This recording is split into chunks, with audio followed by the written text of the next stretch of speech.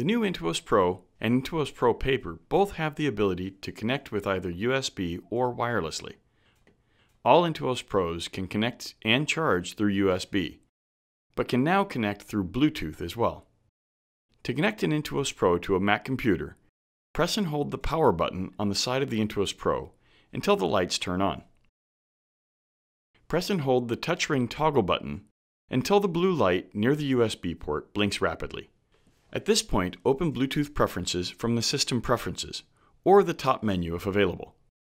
In the Devices list, select Pair next to BT Intuos Pro. Now, as long as the tablet driver is installed, it can be used through either USB or Bluetooth.